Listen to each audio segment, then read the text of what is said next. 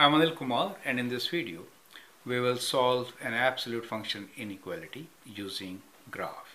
The question here is sketch and solve absolute value of x minus 1 greater than equals to 2 minus half of x. Now we need to sketch and show. So what I will do is I'll just we didn't take any graph paper, so I'll just sketch and just make some lines, and then we'll sketch the graph, right? Let's say these are my vertical lines 1 unit away, right? So these are my vertical lines 1 unit away to the right side, and these are on the left side, right? So our solution can be approximate, as you can expect in most of the graphical solutions, right? That's the whole idea. You could have approximate solutions, right? So beware of that. Okay, now this is a very crude way of doing it. As far as you're concerned, you should always take a proper graph paper to sketch. So we'll first sketch the function absolute value of x minus 1. Now to sketch this function, we can think about a line with y-intercept of minus 1 and a slope of 1. So that is my line, correct? It's going like this kind of, correct? Okay. But what really happens when we say absolute value, we are considering only the positive portion and will reflect the negative side. So this side is reflected, right? So that is our graph of absolute value of x minus 1, correct?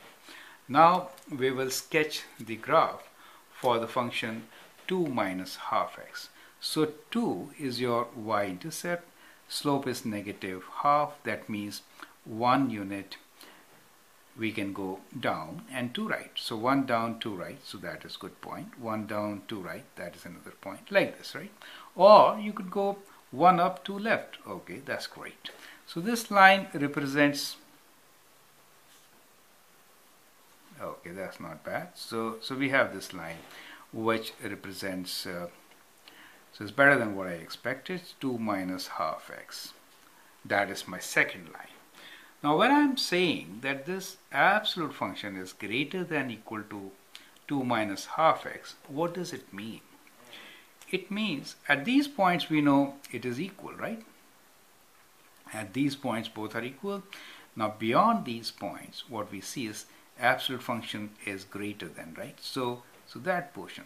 So on the x-axis we will consider the portions, we'll fill it up since it is greater than equal to, and we'll say all these x values are part of our solution, right? So we'll just fill this up and say, well, that is my solution, right? Now we can write what this point is. Here we have 0, minus 1, minus 2. On this side, we have 1 and we have 2. So the solution is that the x value is beyond 2 to the right and left side. So we can write down our solution that x belongs to real numbers, right?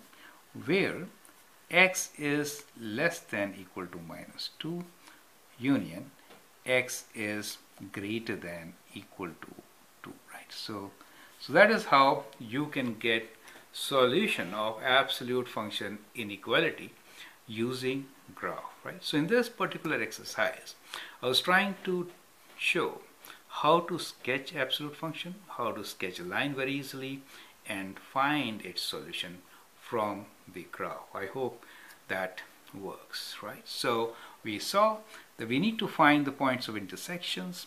Once we have those points, then we have to decide where absolute function is greater. The orange line is higher than green line. So we found, well, that is the part, right?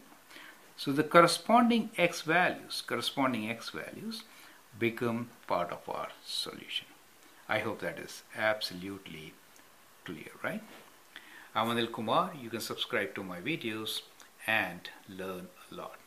Well, as an exercise, what you can do is you can find solution of this particular inequality algebraically, right? So question for you.